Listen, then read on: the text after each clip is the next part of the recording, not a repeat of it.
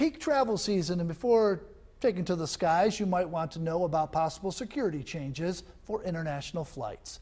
News 2's Margaret Chadbourne has more on the potential changes regarding electronic devices. Homeland Security is considering barring laptops from the cabins of international flights, meaning travelers would have to check anything bigger than a smartphone.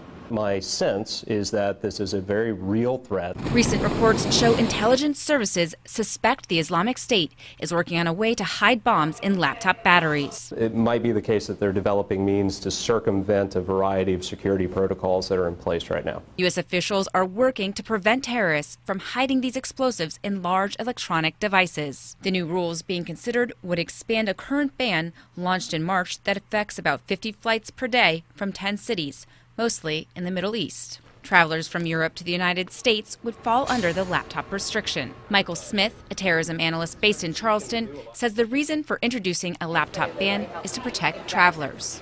What I would hope is that the assessment is that this is a very credible threat and that they are responding accordingly. Most affected by the rules, business passengers no longer allowed to work in the air. A lot of people travel for business sake or just entertainment, or just movies they've downloaded. That would be very difficult. Always have my laptop with me.